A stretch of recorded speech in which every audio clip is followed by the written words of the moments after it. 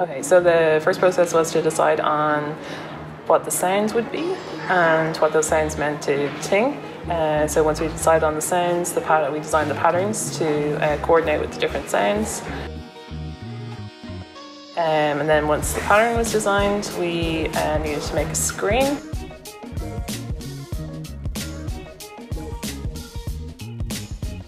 So we took it down to studio and we printed the t-shirts with the Bare Conductive ink.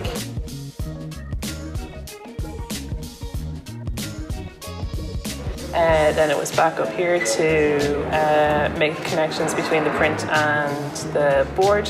So we tried lots of different things to make a connection that would work to play the sounds.